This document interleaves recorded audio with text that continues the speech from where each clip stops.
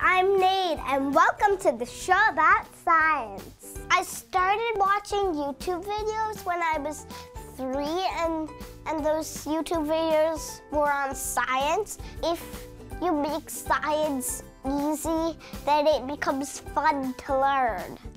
Well, I'm putting my gloves on. Wilmette native Nate Butkus is a science whiz and a TV star. And at the age of 8, he's already appeared on Ellen. He's written a book and the host of a popular podcast about climate change and evolution. Actually, 2 podcasts. Nate, how are you doing here today? I'm good, and I, again, brought some of my books. Yeah, what's your book? You wrote a book. Before we get to the book, you're 8 years old. What grade are you in? I'm in 3rd. All right, so how did you get so interested in science at a young age? Well, I just got interested in science because you can learn more about things and you can create new things that no one has really seen before, and then you can learn about those things and then repeat. Repeat, exactly. Using new discoveries to make new discoveries. Experimenting, trying new things, and you talk about climate change on your podcast. That's really important to you, right? And why is that? Talk us through that. So climate change could be like... Could end the world, right?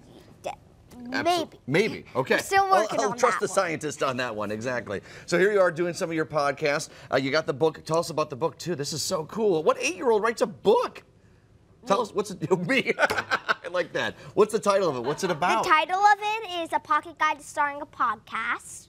And I'm actually the youngest author in the United States. High five on that one, Nate. Nice job. So, Get a Rayman on that one.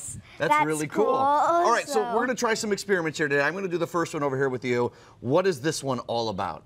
All right, so I'm going to flip the green one. You can flip this one. So we're trying to make the balloons expand, right? Flip, well, yes. Okay. And so I'll flip mine first. Okay. And so there's hydrogen peroxide in here, and in here we have potassium iodide. Okay. And so then hydrogen peroxide is like water, except it's extremely unstable. Okay. So when we put in the potassium iodide, the oxygen breaks off. Oh, wow. Causing heat. So we're going to blow up the balloons without any air. So, and the hydrogen peroxide will make it look yellow. All right. You're going first. He's getting that in there. I'm going to go like this, too. Look at that. That's amazing. So then you kind of wait. Oh, I see it fizzling. This is that unstable reaction you're talking about. I'm waiting. Mine's doing pretty good here. Look at that. Right. That is so incredible. And it'll keep going like this for a while. All right. So here's the thing. You're going to walk over and be gentle as you walk on over, Nate. We don't want you to get trip on over. You're going to walk over to the ladies and do another couple experiments. Over here.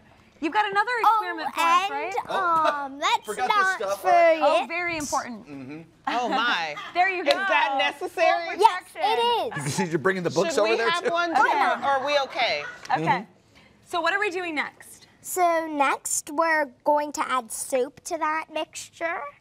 So that's going to be fun. What's the mixture? Okay. Yeah, what is it? Again, hydrogen peroxide. He's like, let me repeat. You're not listening. This is a mix of potassium iodide. Okay. And this is the soap. Okay. So what we're going to want to do is put in like some food coloring. Is that just so we can see it? Yes, just put in like that much. Are we doing the same thing here, or is this different? I think it's the same thing, right? Well, I hope it is. We've started doing that, so we don't want to mess up these experiments. Hopefully. So next, we're going to put in the soap. That's a lot. That's a lot. Okay. That's good. All right. I'll do that over here, right? Okay. And so now we're going to want to do this quick because it could burn the skin otherwise. Okay. Go Put your lid down Everyone there. step back. Well, as soon as you said, oh my gosh. Oh gosh, do we need to Oh my step God. back? Whoa!